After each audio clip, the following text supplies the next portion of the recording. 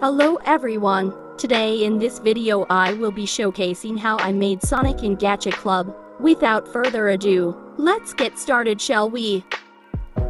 In these screenshots, I have to show that you need to make the skin of your Gacha character and outline the same color. You will need these hair items to make his spines and help hide one of the spine or earpiece.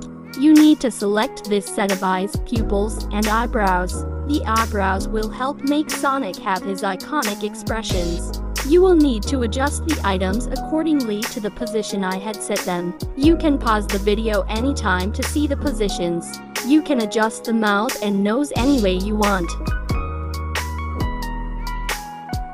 Next, you will need these items to make his head, spines, and ears.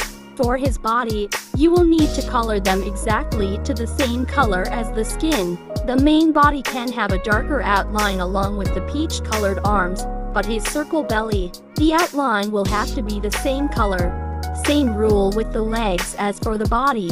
Of course, you will need a set of white gloves. His back spines, you will need these wings, and his tail needs to be this one. Sonic will need his iconic puppy socks as well. Next up, adjust to the position listed on the screenshots.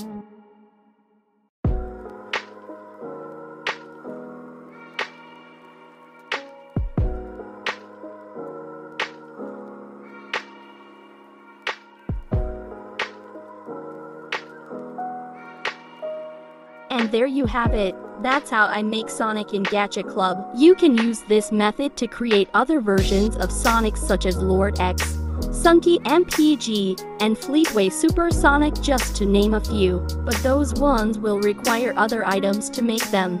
Other than that, have fun being creative with the design. I hope you find this tutorial helpful, and of course I will see you in the next video.